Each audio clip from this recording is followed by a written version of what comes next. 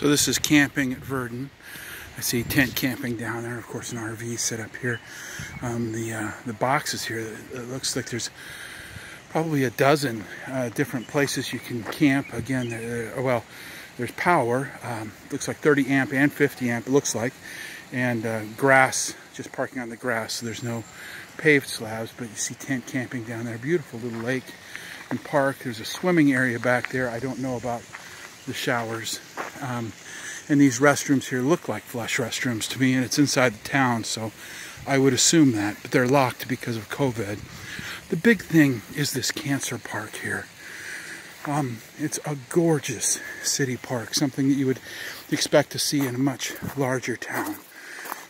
Beautiful statues, beautiful flowers, nice, lovely, relaxing place to just sort of kick around in, day or night, if you're camping here. One of the big things about camping here is that you're close to Kirkman's Cove, which was one of the larger lakes down here in southeast Nebraska. Great swimming, boating, and the like out in Kirkman's. It's just outside of town, maybe less than 5 miles away. But the camping here in town, you've got power, $15. There's no park pass or anything like that to get. And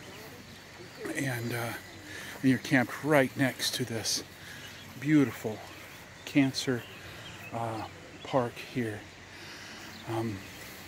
Just a wonderful setting.